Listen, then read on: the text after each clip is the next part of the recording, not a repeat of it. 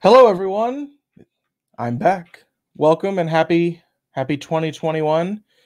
Quick shout out, happy birthday to my mom. It's her birthday today. And I am Mason Egger, and today I will be discussing top 10 security practices for protecting yourself and your data.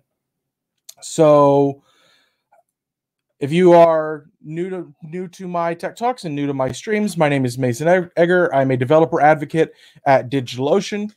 You can follow me on Twitter. Those are all the information if you want to get a hold of me. I've got a blog, an email, and I do some live coding streams. I would go ahead and say during this presentation, ask your questions in the chat live.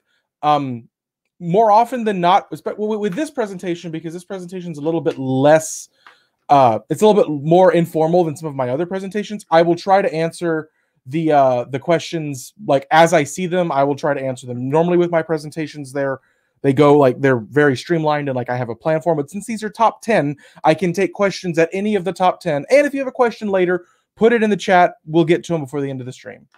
So today we're talking about a topic that's near and dear to my heart, a topic that I give a lecture to my parents and my grandparents about this every year at Christmas, regarding security and internet privacy. More specifically, protecting yourself and your data, your identity. So there are a lot of security misconceptions in the industry. And the biggest misconception that I've seen is really this one. It's that this is what a secure system looks like in server land. And in reality, it's kind of not. Like the misconception is that security is a castle and that we build it on this really hard to get to rock, and we build a wall. And now that we've got the wall and we're built on top of this rock and we're in a castle, no one can get in. And that is the biggest misconception of security of all. This is not what a secure system should be modeled after. And then there's also a very common misconception about how hackers work and and Hollywood has not helped us in this regard at all. Where it's someone who's sitting, in a dark room, brightly lit screens, just banging away at the command line terminal, hacking into your stuff, brute forcing, trying passwords and stuff like that. That's really, while that kind of stuff does happen, brute force attacks are a thing that happen. Most modern security, like web frameworks, and most modern security frameworks really discourage brute force, and it doesn't really work as well. It's really easy to defeat brute force. It's very easy. So these are just some of the misconceptions, when in reality, or it's another misconception, is people think, well, what are the targets? Like, I want to get this sensitive data. Like, I want your banking information. I want your social security number. Like, let's get the server. Let's hack into the server. Well, that's actually really hard to do. Good. We've come a long way in the line of security. There's new exploits and new 0 days coming out every day, but like really and truly, as a hacker, going after you or going after the server is really not, it's not the most efficient way. Could they get in and breach the servers? Very likely, yes. It would take a lot of work. It would take a lot of patience to do that. When in reality, the most likely target is going to be you. You're the primary target. Humans to this day are the weakest link in the security chain. And they pretty much always will be. I mean, think about it. We have all of the security. We have anti-intrusion systems. We have like intrusion detection systems. We have, firewalls. We have, randomized things. We like really strong SSL keys, these encryption keys, all this stuff. And then the DBA's password is password. Like all of that stuff that we've created is useless because the human factor came in and mess with our security. So what we're going to talk about today is how you can secure yourself and keep yourself safe, so that you can have, so that way you can not be the weakest link in the security chain. So what we're going to talk about today is a lot is going to be about social engineering. So social engineering, as defined by, I believe I got this from a security site, is social engineering is the manipulation technique that exploits human error to gain private information, access, or valuables. In cybercrime, these human hacking scams tend to lure unsuspecting users into exposing data, spreading malware infections, and giving restricted access to systems. And in reality, social engineering is how a majority of the hacks are happening these days. Here are some just headlines. This is going to be a theme of this talk, is I'm going to just, to prove my point, I'm going to show you headlines from major news articles of people who got social engineered. The high ranking, I think the big one that everyone might remember from 2020, the high ranking Twitter hack, when a lot of verified people were claiming, give me Bitcoin and I'll give you more Bitcoin. Elon Musk got hacked. I think President Obama got hacked. I think Bill Gates got hacked in this. These verified accounts were tweeting this.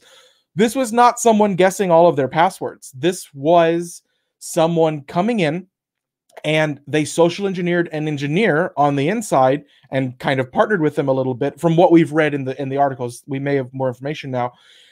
And they exploited one of the workers and were able to gain access to back-end tooling with inside the system, and then had access to everything. And that's where the misconception of the castle comes from in my beginning slide. And that's pretty much what happened. Twitter, like, I'm sorry, it was sad that it happened, but they laid out a perfect example. The hardened wall was secure. Like the external defenses of Twitter were are very good.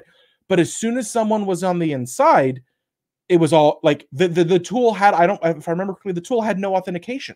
Like, you could get in and use dev tools and access production systems. So not protecting the inside of your network is a big way to get hacked, because all you have to do is compromise one person and they get in, and then you have, vault clusters with no authentication, console with no authentication. You have Kafka with no authentication, and anyone can do anything. And that's how people get in. And these are just some examples of logging in. And it says, all half of social media logins are fraud because they're meant to steal your stuff. So, okay, so here we go. Tip number 10. When possible, and it's going to be a countdown. I'm 10 to 1 from, they're all very important, but these are my favorites in Mason's order. This is Mason's opinion. Use key-based authentication whenever possible. Public-private key authentication is and will always be more secure than password auth. Unless you have unless this Fluent Python book that's sitting on my desk, unless this is your whole password, key pairs are going to be better. Whenever possible, use it, especially with SSH. If you are running servers in production, in my brain, there should be no password auth at all. Root shouldn't even have a password, and root login should be disabled. But that's a topic for another time. Use public-private key authentication to protect yourself. That will help a lot. So now, if you have if there's any other systems that you have that use it, always take advantage of this. But then you have to protect that key. So tip number 9, beware of sharing too much on the internet. And this is the one that I get on to my parents. Like, my mom shares one of these once a year, so do my grandparents, and I have to tell them to go delete it. There's all these little surveys. And the thing is, I couldn't find the one that I was looking for. It's like, how well do you know me? What was your favorite car? What was your first job? What was the first vehicle you in? Where did you go to high school? All of these questions that are like, they're using social media. Let's connect with our friends. Let's learn more about our friends. There's nothing malicious about that. When in reality, these are the questions that you answered whenever you do a password recovery. So like these 3 over here are basically, these are actually clips from Facebook of people telling you what they had. And then over here, this drop down is a list of some of the most common password recovery options. So this is an example of social engineering. And most people don't set their Facebook accounts to private. They're set by public to default. I can go and Google almost anybody, find their Facebook account, and find their posts. So now I know that, and now I can, if I know them personally, or I can just guess like their email, I might be able to have gotten their email from somewhere else, maybe some mailing list. And now I can guess their password. And now, instead of a brute force attempt where I'm trying every possible letter combination, which would take a long time, I now know that within a case, like I've narrowed the pool. It doesn't mean that I'll get in, but it does mean that I am a lot more aware of you, and it's easier for me to be able to social engineer you. This is the one that I get onto people the most about. If you want to tell everyone about everything, call your best friend and talk to them on the phone. Don't post it on the internet. The internet is forever. Have backups and be able to restore them. A backup that has never been restored is not a backup, it's a prayer. If you can't prove that, if you cannot restore your backups, If you cannot restore your backups, then they are not actually it's not a backup. It's bad. And this is where we see this used to actually not even, I'm not going to say it used to not be a security problem, but it used to be less of a security problem. This used to just be like, your database got corrupted and now your customer's data is lost and you lose business, and that's bad and you should back up. But with the rise of ransomware attacks, the rise of someone gaining access to your system, encrypting all of the data, moving the key off and saying, give me 20 Bitcoin or you're never getting your data back, and you're not, because these encryption algorithms are strong. They're like that. They're not the weak link in the in the security chain. It's still the humans. With the rise of ransomware attacks, this becomes a problem. So you need to be able to back up. Take backups frequently. Now, if you're running a real-time system and you can't take backups that often, you'll do the best. You may lose a day's worth of data or an hour, or how often you're doing your backups. Backups are expensive in any state of the mind. In on-prem and cloud, backups are expensive. Data storage takes space. So yeah, with the advent of ransomware attacks, you have to have backups. So I see we have a question. Are security questions alone a way to recover a password? I feel like there's always together with other ways of identification. Yes, there typically are, and again, this is the evolution, but I do every now and then see things that only ask me for that. Most people do an email verification. But how do you recover your email? If you have a Gmail and you don't have a backup and you don't have a phone, I think you're kind of out of luck. But they might be able to gain access to your email through the recovery questions. I don't know the Gmail one off the top of my head. But while most of them do have two methods and most of them use email, and that is better, some places still just use it. And if you're designing a system, I would not recommend just using recovery questions, but they have been used before. So that's a great question. Are they alone the only way to recover it? Some websites, yes. Some websites, no. It depends on the site.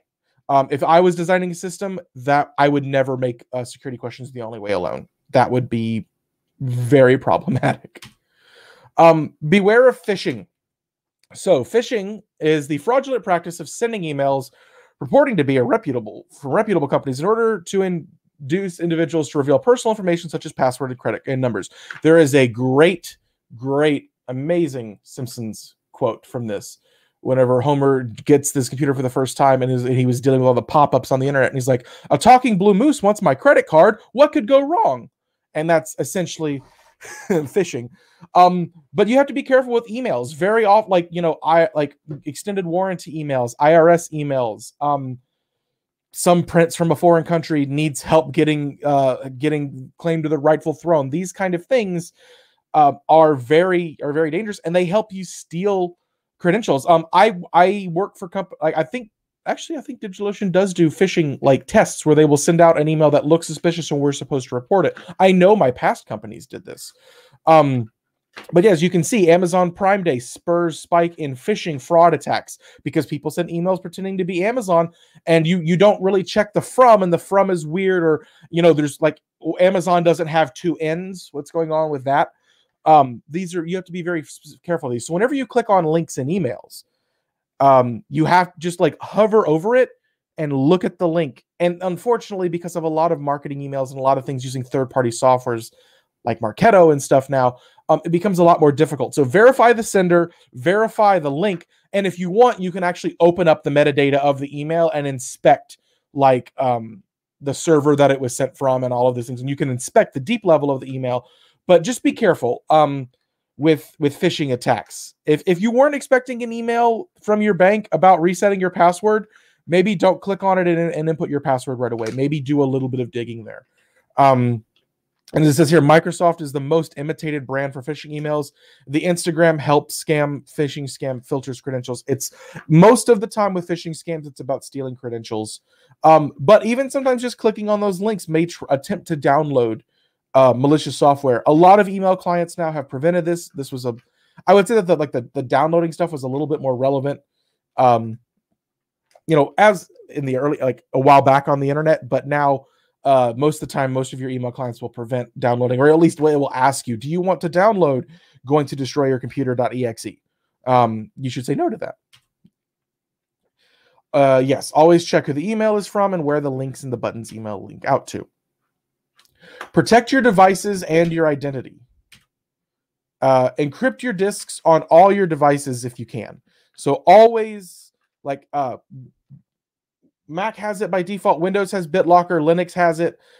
Always, always, always encrypt your devices. You never know who's going to be able to get in, because root access is physical access. When I was in, and this is where sometimes like hacking tools are actually not even hacking. Sometimes they're used as sysadmin tools. When I was in university, I worked in a computer lab, and every now and then a computer would disconnect from the domain and we had no way of logging back in, or we needed to reset the admin password or something like that. So one of the ways you could do it was with a hacking technique. You could replace sticky keys with command.e with an admin prompt at the login screen, and you hit shift 5 times and you gain access. And I still do that trick today whenever I accidentally get locked out of a computer or something. So like these are very easy to find things. Disk encryption stops that because it won't boot without it. But when you have physical access to a device, you have root access, which is why you have to do everything you can to protect the physical devices that you have.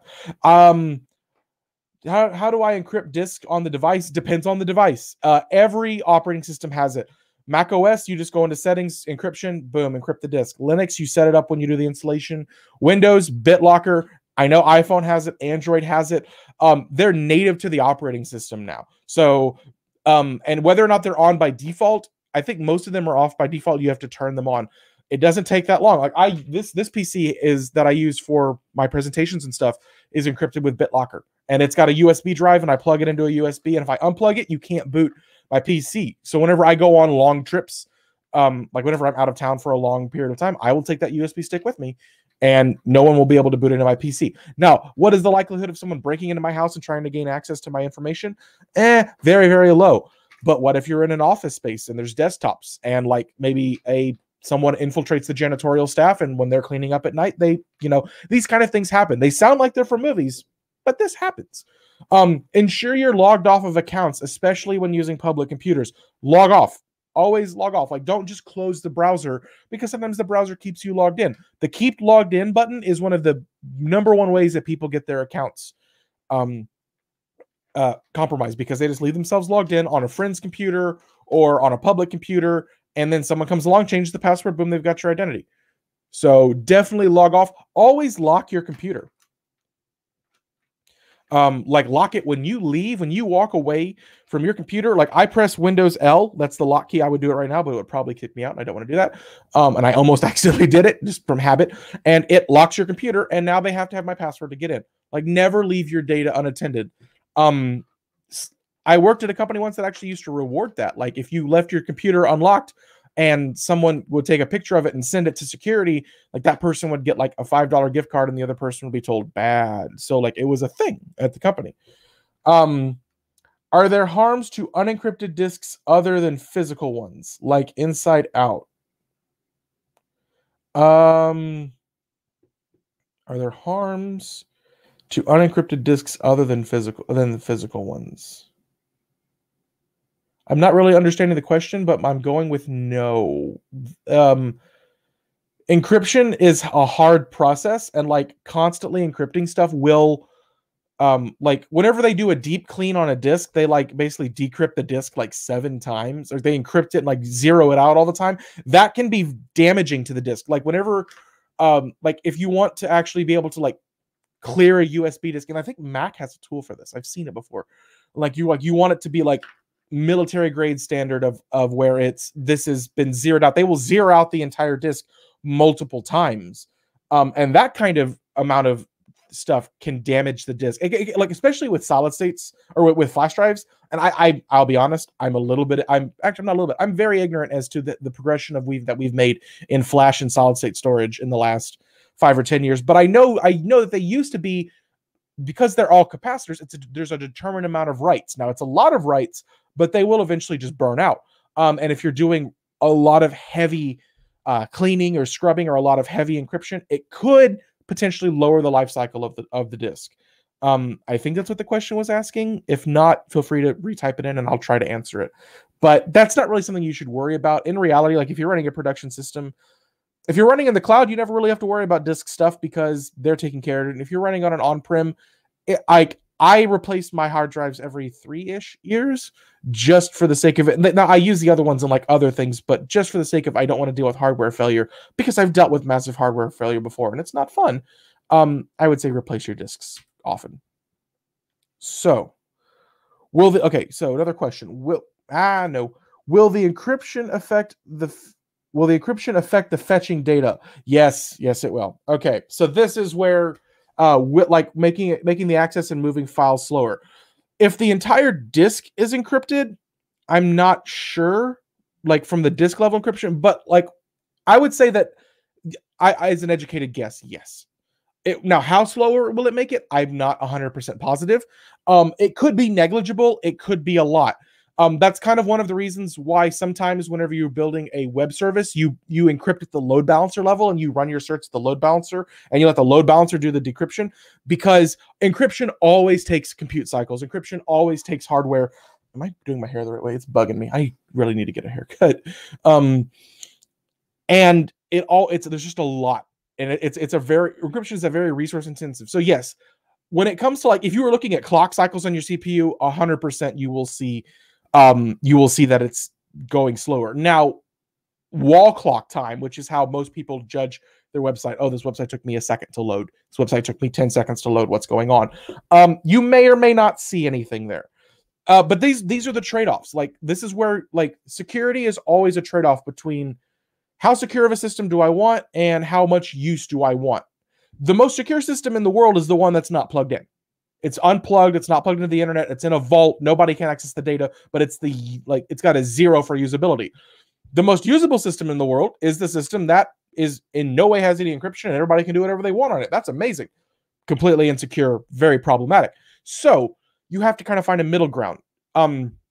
That's why I always recommend when you build services from the ground up, try to include encryption first. Like include it in your prototypes, because if you get used to a microservice or any sort of service running at a certain speed, then you can benchmark and you can scale to that. But there are a lot of times when I've seen people that have created services that are unencrypted, that have nothing to do with encryption, and they're running at like, X speed, and they add encryption, and now they're running at 0.9x, 0.8x. Maybe it could be 0.99x. It just depends on the level of encryption, what the thing is doing. But now they're seeing a performance degradation, and now they have to deal with that. And that's kind of tough. So always try to use encryption when you're prototyping these kind of things, because it is really going to help you. And then if you do see a performance loss, you're already aware that you're not aware of it if you use it first. Like you have already kind of accepted that performance loss. Lock your device's physical access is root access. Another question. Is there effect of encryption if I want to clean install the drive? Like, should I have to turn off encryption first before clean install the drive? No. So say I have an encrypted disk in my hard drive, and I want to wipe it, do a new installation of Windows. I don't need to decrypt the disk to do that. You can just format the disk. You can always format an encrypted disk. It will wipe the data. Like it will delete the partition tables, it will wipe it all out, and no one will be able to read it. And even so, no one will be able to read it more because it's encrypted. So if you're going to like say reinstall the operating system on your PC and your PC is encrypted, and you do not need to decrypt your PC before you do a new installation, you can just format the disk and go on top of it. There should be no problems.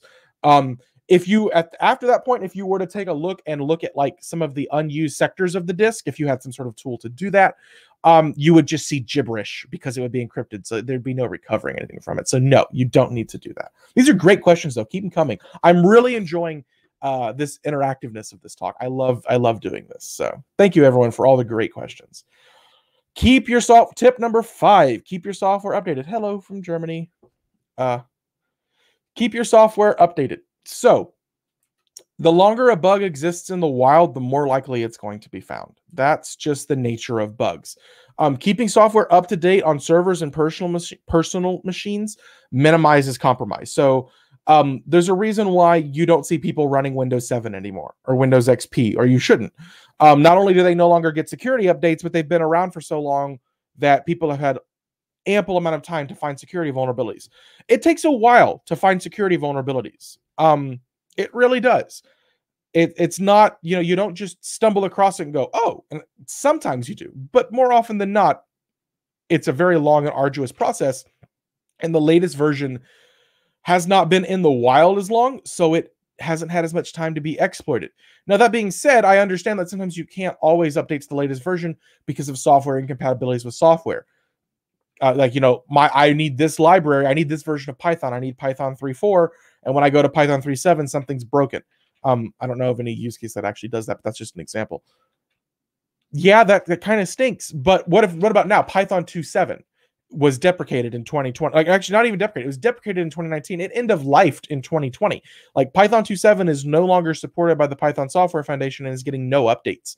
And this thing it was deprecated long before 2019. I think it was deprecated in 2010. Like, we knew for 10 years that it was eventually going to reach an end of life.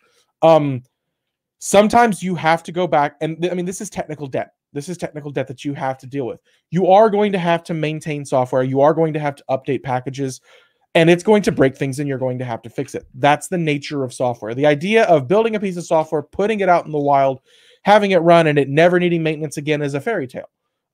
It's like a unicorn. It's really nice to think about, but they don't really exist. So you need to keep your software updated. That will prevent you from dealing with the nastiest of some of these things. And yeah, you did that. Out of date software is putting you at risk. Apple patches iMessage bug that bricks iPhones with out of date software. Like, these bugs, the longer someone has a chance to play with it, more likely they're going to find the bug. Okay, tip number 4, change default passwords. 15% of all Internet of Things devices use the default password. There is Internet of Device password lookers. There are 50,000 home cameras reportedly hacked, footage posted online. Internet of Device takeover surged 100% in 2020 because people are buying these home camera systems. They're buying these baby monitors. They're buying all of these things that allow you to, view your home from the outside, things that are actually supposed to make you feel safe. It's actually funny that a lot of these IoT devices are marketed as security devices, and in reality, like, they're security devices to make you feel more secure, but they're actually making you less secure. So you definitely want to change the device. Every device in your home has some sort of password, and if it's open to the open internet, it's likely that people can get in and change it. And then they may not even do anything malicious, but with cameras, they'll just watch and they'll just post the footage online, and that's just creepy. So yes, change default passwords on everything. You should have a password rotation cycle in your, you should be rotating passwords. But in reality, and we're going to get to this another one, in reality, if you have a strong enough password, that cycle is a lot less than most people's IT companies want to make it out to be. So, tip number 3, adopt a principle of least privilege. This one is very important for companies and stuff. You can do this at home. A lot of people don't do this at home. I do this at home. I don't have admin, my main account on my computer does not have admin access to my account or my computer. I have an administrator account that I have to enter the password in. So even if someone did get on my personal account, on my personal PC, they still don't have admin access because I don't have admin access. The administrator has admin access. Okay, so we have a question in the chat. Before I move on, I will go with this question. How would you explain to your parents how dangerous it is to buy random Internet of Things device and just connect it to their home network? That's a great question. So personally, if my parents don't buy these kind of things, I buy them for them and I set them up. They taught me, how to read, walk, and do all of these things. The least I can do is take care of their digital needs in the future and try to educate them. So basically, the way that I tell them is I just tell them the truth. I tell them that a lot of the times there are default passwords that are set. Like, the manufacturer needs everyone to be able to get in. It's the same thing. And they need to be able to get in. And what they do, and I kind of use it in a metaphor of like a house. Like, imagine that, everybody has the same key. And when you get to the house, you are required to change the key. And if you don't, I compare it to an apartment. Kind of, imagine your apartment complex doesn't change the locks. Whoever lived in that apartment all those years previous has those keys. They could, maybe they're selling all online. Maybe they were doing some shady stuff. Who knows? Whenever you get something new, you should always change the locks. You should always change the keys because you don't want to allow people just randomly into your stuff. So that's kind of how I explain it to them. For the reality, I do most of this work for them. I change all of their things, and it works out for me. So, do you recommend using a password manager? Oh, that's a fun one. I don't. Or well, let me say this. I personally do not use a password manager. Do I recommend using it? They are very secure. If you are the kind of person that cannot remember very intense secure passwords and multiple of them, then yes, I recommend using one. In my mind, I you know, and I know to me, they're a single point of failure. If someone were to compromise my password manager, they have every one of my passwords. That's a single point of failure in my mind. Now, a lot of people disagree with me on this. I am in the minority on this opinion, but I, luckily, am still of sound mind enough that I can remember very long, very complex passwords, a different one for every account. And we're talking like random password generator, like hashes, and like they're like KCX59237349112 and something like that. That's not any one of my passwords. And then I create like a saying in my head, and I can remember these like almost hash type passwords. So that's one thing. That I do that. I personally have nothing against password managers. In my mind, though, they still seem like a single point of failure, but that's me. I would recommend that if your passwords are less than 32 characters apiece, use a password manager. Let's go with that. All of my passwords are 32 characters or more. Majority of the time, they're 64 characters. So the likelihood of them getting in. But if you're using your dog's name and the year you were born with a capital letter at the front because you need the capital letter and all that, which is literally going to be the next slide. I'm going to rail on that system. Then yes, please use a password manager. Use something to secure you and use randomized hashed passwords. So anyways, great questions. Loving the questions. And I'm looking at the time. I'm running really, no, I did not tell you one of my passwords. That is not one of my passwords. I made that up at the top of my head. I am running like normally, for those of you that have done my tech talks before, tech talks. They oddly sound the same. I'm running really far ahead. You know that I normally go over time, and I'm actually very much under time. So keep the questions coming. I'm down to just chat afterwards. This is awesome. I'm loving the engagement today. Okay, so tip number 3, adopt a principle of least privileges. Only those who need administrator access should have it. If your CMO or CTO comes up and is like, hey, I need root access to the production system. No, they don't. Tell them no. Unless you're like a very small startup and like they actually do engineering work. But in like a large company, no, they don't.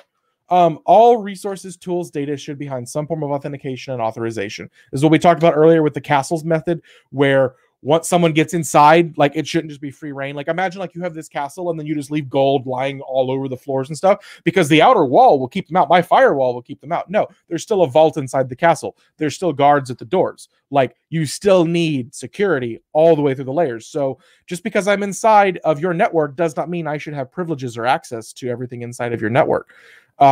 Secure, so don't be running stuff insecurely inside of the network. Unless you need access to a resource, you don't get it. And this will hurt people's feelings. And you have to say it nicely. But if they don't need access to it, no. Like they don't need it. Like the head of I don't know, the head person in charge of the person who takes pictures of the CEO's biographer does not need root access to the production system. I couldn't think of a role. I don't know if CEOs have biographers, but they don't need it. They don't get it. This is how you protect a company. This is how you protect yourself. This is how you fend off against insider threat. You have to reduce the attack surface of what people can actually access. Okay, so let's see what we have here in the chat. We have, I will change it now, also according to the name. Oh, okay, name of my dog. Haha, can't still let me. My mom says that I need to put a cactus on the table near the monitor to protect myself. Okay, so that's funny, but let me tell you. So you'd be surprised what levels security takes. I'm going to show you one of my levels of security that honestly was not intended as a security device on my computer, but it has become one, and it makes me laugh. I wanted to experiment with different keyboard layouts. Like there's QWERTY, there's Dvorak. If those of you that have ever played with different keyboard layouts, that's fine. but I also wanted to get better at typing and become a touch typer. So I bought a DOS keyboard Model S Professional, I think, Ultimate. And I'm going to hold it up for you to see. What do you notice about this keyboard? There's no writing. There is no writing on any of it. It's a completely blank keyboard. It has the little notches on the F and the J. I hope that's J. Is that J? Now I'm questioning myself. It's the J. But it's completely blank. The amount of people, and I used to use this at work. I've used this at every job I've ever worked to. I can leave my computer open and nobody will come and mess with it because they can't type without being able to see their keys. They don't know, and they fumble over it. So even the thing of buying keyboards that don't have writing on them can sometimes act as a deterring mechanism. So I don't have a cactus on my desk, but I have a keyboard that none of my roommates can use. So that's pretty funny. Okay, does the admin access configuration dialogues, like in Windows, reduce the necessity to separate user and admin account at your point of view? Yes, the keyboard was upside down, but it still had no writing on it, whether it was upside down or right side up. Reduce the necessary. So, I mean, it depends. If your account is an admin and it comes up and says, you must be administrator to do this, do you want to be admin? Yes. That didn't really change anything. That didn't really do anything. Ooh, looky there. It's showing up on the screen. So that didn't really affect anything. So I think still having an admin account is useful. Now, again, for your personal computer, the likelihood is you don't need this. I practice what I preach, and I preach least privilege. And don't get me wrong, it's irritating. It annoys me. I don't even really like it, but I can't sit here and give you this advice if I myself don't practice it. And I'm one of those people that, like, if you've ever seen the XKCD comic where they're talking about like NSA spying on your data and stuff. I'm one of those people that is actively like trying to protect all of my data, and all I have is cat pics. Like, there's nothing, like there is no valuable data on this machine. Nothing like if you want my Overwatch install, you can have it. Like there's like, I don't store very valuable data. Like I'm very protective of things that do not need to be protected. So, but that's just me. Thoughts on physical USB NFC access keys to systems? Okay. Not going to answer that yet. That's another tip. So we're going to get to that. Like I'm going to come back to that question. That's literally going to be one of the next tips. So great question. We'll come to that in a second. I am loving the questions showing up on the bottom now. That's really awesome. The magic moderator in the sky who tells me what to do is doing that, and that's awesome. So tip number 2, strong passwords. This is the best comic I've ever seen in my life. This is one of my favorites. This one in Bobby Drop Tables. And this 100% explains password complexity. We have created passwords that are difficult for us to remember and are very easy for computers to guess because they're short.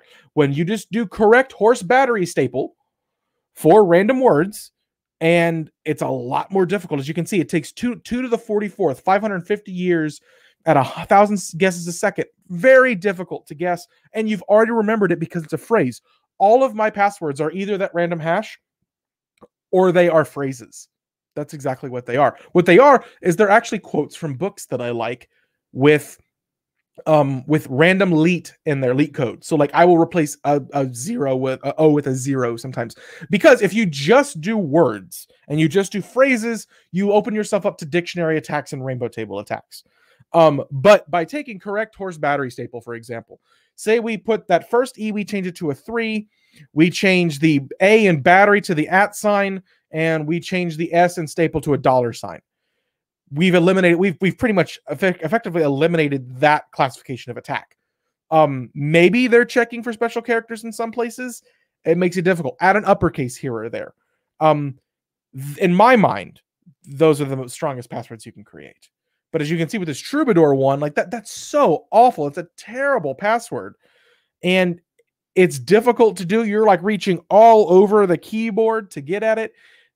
And it's not strong. It looks strong, but it's not, because, I mean, yes, you've now introduced more characters inside of the brute force attack, but not as many as you think. So at 2 to the 28 bits of entropy, 3 days at 1,000 guesses a second. Plausible attack on a weak web service says, yes, cracking a stolen hash is faster but it's not what the average user should worry about. So again, this is one of the best comics. It explains it the great way. Strong passwords. A friend of mine, actually, I called him my evil twin because we were born on the same day, same year, and we both play trombone. Like we met at a band camp one year, and it's just weird. Is also in security, which is again, evil twin, but he does offensive security, and he has a great presentation down here called "Statistics Will Crack Your Passwords," and it's in my sources, where he talks about like how some people are gonna feel a little seen from this statement. There's let me think. I'm sorry, I squirrel. How many people here, like you have a password, you type in your password, and it's like needs an uppercase letter, so you uppercase the first one. Needs a letter, so you add numbers to the end. Needs a punctuation mark, exclamation point at the end. How many people have that? Like, you don't have to admit it, just think. That's what happens whenever you tell people these requirements. They uppercase the first letter because that's what probably what their grammatical speaking system teaches them to do in English. The first letter of things are capitalized, so we do that. We don't randomly capitalize the middle letter. You want to add a number? Well, most people don't really like leet speak unless they're geeks, so they just add it to the end or the beginning, and then a number of a punctuation mark. Most people don't use some of the more complex ones, so they just go with an exclamation mark. And that's where it's like, this is a great talk and a great study on how many people have passwords like that and how they're able to crack them. So it's in at the end of this slideshow, I've got like a list of all of my sources. You can read all of the articles that I referenced in here, and you can view this. So, okay. Let's see what we have here. Okay, so thoughts on USB. We're going to do that one. Why do platforms don't forbid dictionary keywords as passwords? Because no one would have, because then how would we have password as our password if we couldn't use dictionary words? Because then otherwise they'd only have random hash letter passwords and no one would ever remember their password, and they'd constantly be resetting their password, and that would become difficult. It's not a bad thing to let people use dictionary words. This dictionary word thing is still better than password or QWERTY or admin123. It's slightly weaker because of the fact that it is kind of vulnerable to a dictionary rainbow table attack. But it's not that bad. Like, this is still better. This is still better than the one above it, even if it is just pure dictionary words. The likelihood of that getting compromised is very, very, very, very, very, very low. But the way to add a couple more varies to that, add a letter or two in there, add a number or two, swap some things out, do a little bit of leak code, add an exclamation mark at the end if you want. It's not a bad thing. It's just, yeah. So that's where that's how it is. So most people won't ban dictionary word attacks because most, like 90, I would guess 99.99% of the population does not use random hash passwords and can memorize them. It's a very small, I would say it's a very small subset. Samantha says, does anyone else spot the trombone Easter egg? If BitLocker encrypted disk is on, when I turn it off and I want to turn it on again, will it produce a new encryption? Yes, it should. I've never done it, but it should. Encryption should produce a new key, and all of that. Because if it didn't, that would be bad. That would be bad. Yes, it should produce a new one. Thoughts on generated passwords from password managers like 1Password? I use them all the time. It's honestly, there's the password manager, like random password generator, that I use it all the time. Those are strong. It's stronger than what I can come up with, and then I will do something from there. But yes, I love from password managers like 1Password. I love randomly generated passwords. Those tools are using strong cryptography. That was difficult to say for some reason. And they are protecting it, and it's pretty, and they have good systems. Unlike, like, in cracking the seed on that would be very tough. But yes, I trust them. I think they're fine. Yes, I trust them. I don't remember if those are open source or not. I think 1Password is open source, but I can't remember. But yes, those are fine. And if you don't, like, I use there's online password generator. It's a website. You can have it where it's all in JavaScript, so you can even have it like there's a checkbox where it doesn't generate on a server, it generates on the local machine. And that's what I use for random passwords and hashes all the time. Why don't you open a 16 rem? I'm confused by that question. I do not understand it. Seems like the most single important aspect of password for its security is its length. For certain attacks, yes. Length is one of the few. Length is never, like, the length of a password is never given the credit that it deserves. Length is, honestly, in my opinion, probably the most important thing when it comes to passwords. Because think about key encryption. Think about public-private keys. If you create a public-private key that's, I don't know, 128 bits, like an RSA key, that's easily broken by computers, not by my brain, by computers.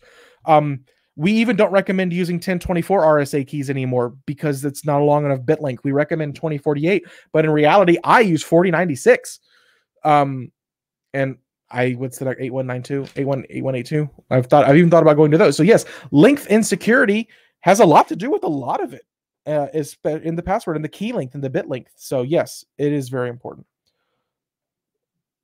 I know that you personally have qualms with password managers. For those who decide to use them, how can we make password managers more secure? I don't have qualms with it. I do. The passphrase you use needs to be 64 characters or longer. And if you want to use a favorite phrase from a book, do it.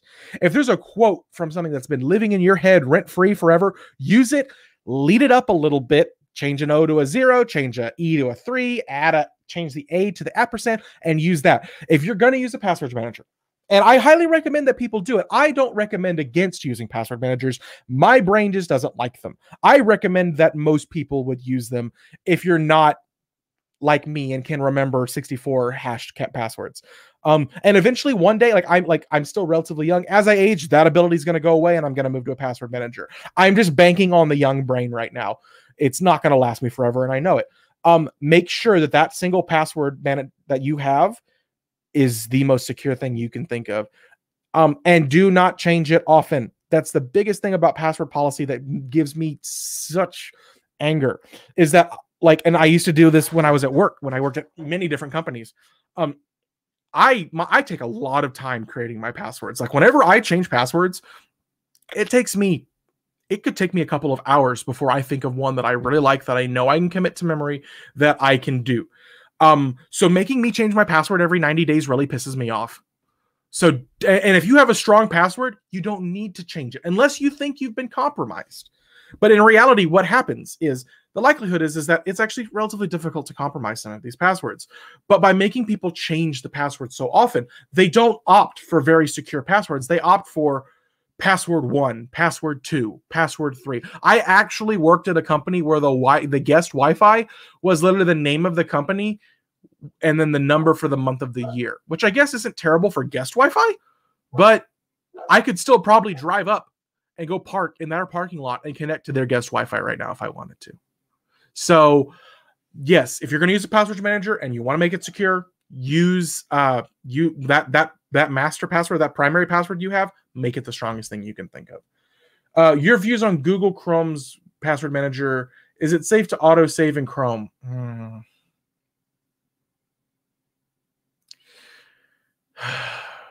That's a hard one. Part of me wants to say no. Part of me wants to say yes. I believe in Chromium. I believe in the Chromium project and the open sourceness of it.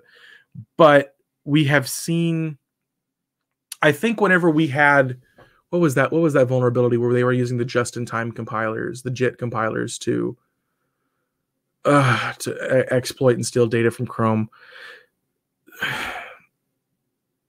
I'll be honest, I use it.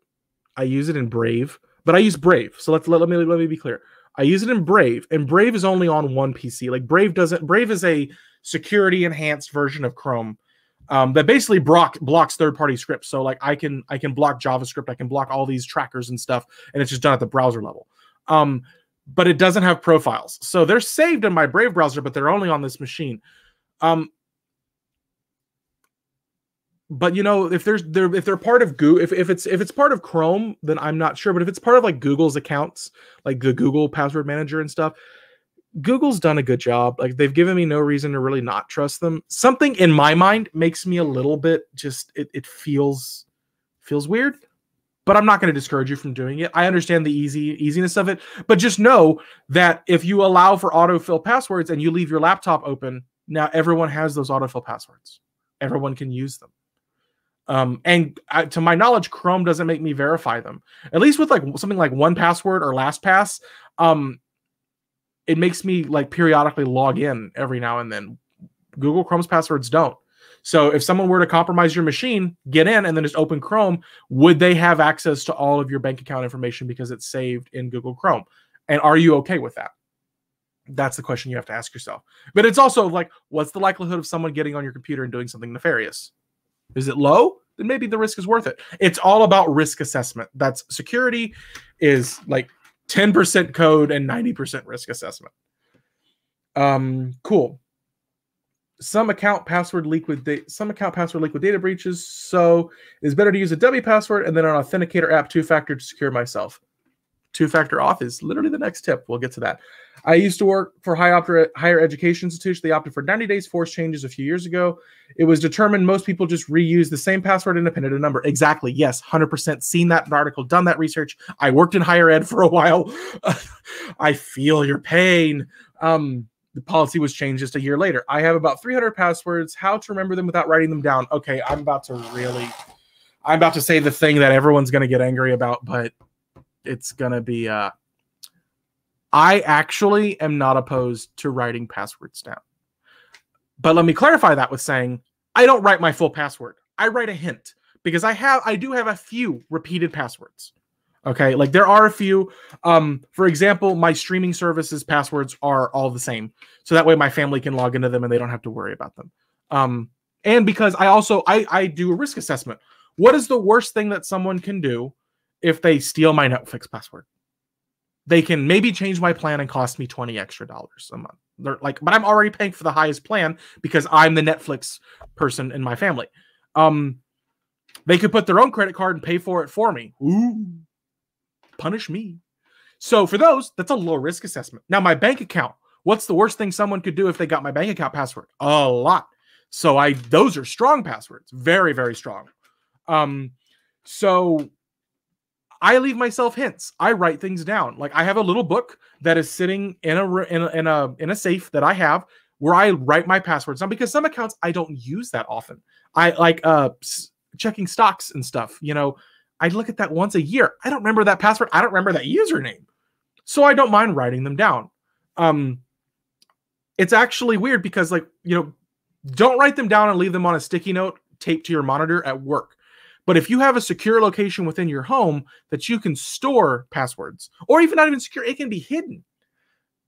I don't really see a problem with that. There's the likelihood of someone breaking into my house and stealing my stuff is really weird, is really low compared to someone phishing me or someone social engineering me or someone corrupting a site and stealing a password there. I've had that happen where I've had a password password become compromised because it came from another person or because it came from another site. That site got compromised and everywhere I use that password now it was compromised. So yeah, that's it. So I'm not against writing things down, but don't like write out the full password. But if you know like the password, like leave yourself some hints, as many hints as you need. If you want to write down the full password, you know, I'm not going to begrudge you for it. Don't leave it at work. Make sure that device is secure and all of your passwords are in one place. I actually used to do. Where are they at? They're in my closet, and I can't. So I have like these really cool toys that are like hand encryption machines. They're called like Enigmas. They're not really an Enigma machine, but it's gears and you can encrypt stuff and they're fun. And I actually used to encrypt it with that. And that device plus that, I was the only one that knew how to do it. It would take a lot to get into. So anyway, I could digress. I could talk about password security forever. It's a topic that I'm very passionate about. I learned the other day that each senator, congressperson is responsible for their own IC security with no central standard. How would you educate them on at least performing a risk assessment? Ooh, okay. How would I would bring them with like statistics, like the statistics will crack your password, and like I would just inform them that, you know, The world is changing. The world has changed, but it's ever more changing. Passwords are becoming ever more and more insecure. You must have two-factor authentication. That's going to be tip number one. That's tough. How would I educate them? I would sit down and just try to educate them, and I would try to explain to them the gravity of the situation and the gravity of what happens, you know, whenever things go wrong. Take some of these other, I would say take articles of other examples of breach because of password, and then show the devastating damage that can be done to a company by that, and then enforce them that they're in charge of national security secrets, that there is so much more to lose if they get compromised. Try to just express the gravity of the situation to them. And then, you know, go from there. That's what I would say. I write my passwords in a GPG protected text file. What about it? Oh, the GPG protected text file is, in my opinion, that's the OG. That's the OG password manager. Is one great passphrase and GPG protect the key. That's not a bad thing either. I've known a lot of people that have done that. Where would you keep your GPG private keys? I have where would I keep them, or where do I recommend keeping them? Because I'm a little weird.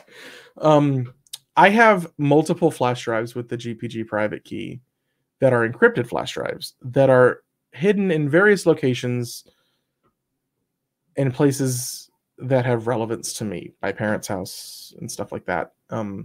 Actually, one is within like safety deposit boxes is a good one. Again, I'm doing a lot of effort to protect no valuable data, but it's kind of cool and it makes me feel like a spy when I do it. So, safety deposit box, put it on a flash drive, find a safety deposit box at a bank, put it there. That's a great way to do it. If you have like a safe in your house, whether it's a fireproof safe or any sort of safe, I would keep them in there. Oh, wow. Getting a lot of questions. I'm loving this. I'm going to pause on the questions real quick. I'm going to get to the last slide, and then I will come back to the questions because I do know that we're coming up on time. So, number one tip, use two-factor authentication. Use it. No questions. There's no but. Someone says but, and I go, no, hush. Two-factor. Always. Always two-factor auth.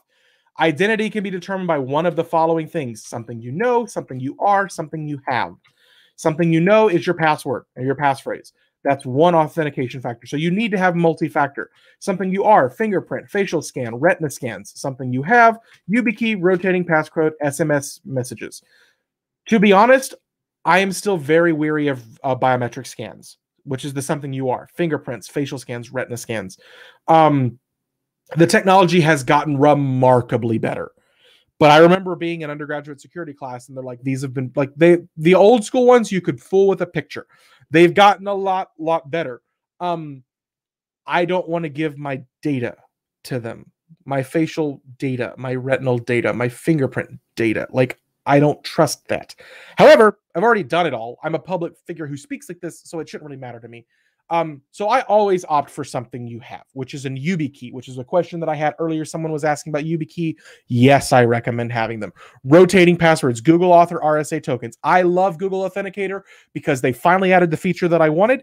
And I know other things have this too, but I like Google Authenticator. I can scan it and I can have it on two devices. So I have one device and a safety deposit box in a safe that has all of my Google Authenticator codes on it. And then I have my personal device because I have never felt so much fear as whenever my personal phone bricked and boot looped and I lost access to all of my two-factor auth accounts. Luckily, I had the backup, but I've had it happen before. You want to be wary of. You want to have a backup of those. SMS messages, be wary. SIM jacking is a thing. SIM jacking is where someone pretends to be. They social engineer you. All these things you're talking about. They find out that your first dog's name was Santa Claus and Santa's Little Helper, Simpsons reference, and they go to AT&T and they're like, I forgot my password, and they're on the phone with the support representative, and you tell them the passes, and they get in and they transfer your SIM card to your phone to another SIM card, and now they have your text, and now they can two-factor auth against you. I have had personal friends lose Twitter accounts that had very popular Twitter names because of simjacking. Simjacking is a weary thing. I'm very wary. I might have spelled it wrong. If I did, I'm sorry. I'm very, very cautious when it comes to that. Unless you use something like Google Voice, like I do. And then if I only have SMS, I use Google Voice because my Google Voice is not attached to a SIM card. It's attached to a Gmail account that's behind a two-factor authentication method just like this. Then I will accept it being used. But yes, as it says, this one, majority of Microsoft 365 admins don't enable MFA. These were all news articles. So I'm going to go ahead and just do the closer, and then, well, actually, no, we'll go back to here. Magic voice in the sky. Leave me a private chat to let me know when I need to go away. And I'm going to try to answer all the questions that I have here. So the person who had the YubiKey question, I hope I answered it. Thoughts on physical YubiKeys? Yes, love them, use them. I don't have one because I'm just lazy and haven't done it yet, but I do use two-factor auth. Can you use mnemonics to create stories to remember and create these passwords? Yes, all the time. That's the best way to do it. That's the only way you're going to remember it. That's how I remember mine. If you don't do that, you're never going to or maybe put it to a tune or something. Or if you're one of those people that knows how to do Mind Palace, mental, can do those memorization tricks, like the reading off the credit cards and the numbers and stuff. Those kind of mental tricks, those are really cool. But yes, if you're gonna have a random hash password that's very long, the only way you're gonna remember it is you're gonna use mnemonics, or you're gonna use some sort of mentalist trick. It's actually funny that the mentalist tricks that are used to remember your passwords are the same ones that are used by magicians in magic shows. I love that. It's a cool fact. Is it okay to use weak passwords if you have 2FA set up everywhere? That's a fun one. I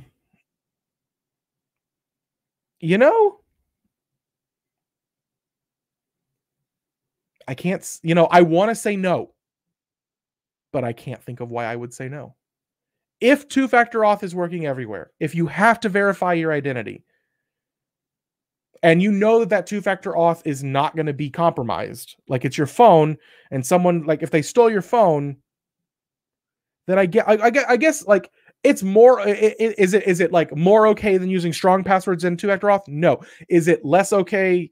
It's better than not having two-factor auth. Two-factor auth does add a sort of forgiveness to bad passwords. However, if someone were to compromise the device that has the two-factor auths, and they're trying to get into your account, then it would be easier for them to get into their account. Again, I would say that almost every single person in this call and that's watching this, that ever watches this, will probably never deal with the level of espionage that has to deal with it. This is the kind of stuff that senators, CEOs, those kind of large companies, these kind of people may have to deal with this.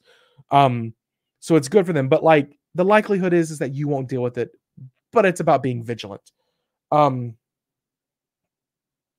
What can we do if our ISP leaked our secrets? How would the ISP leak the secrets? You're talking about your personal data?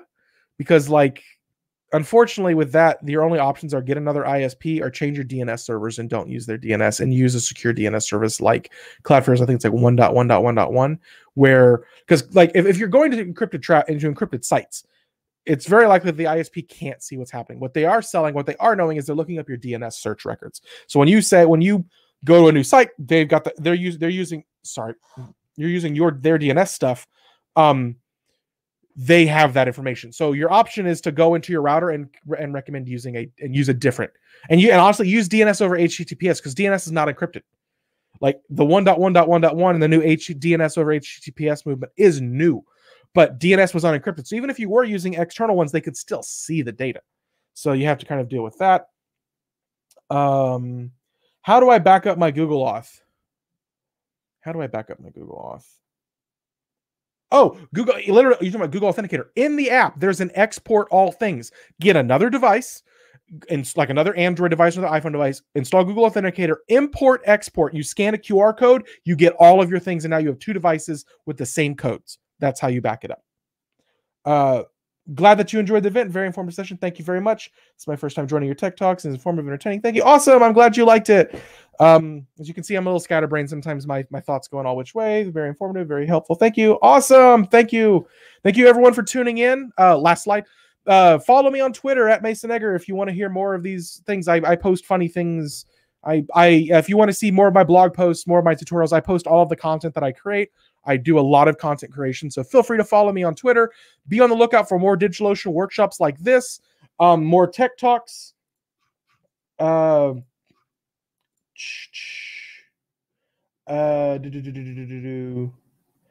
I'm looking for one thing real quick.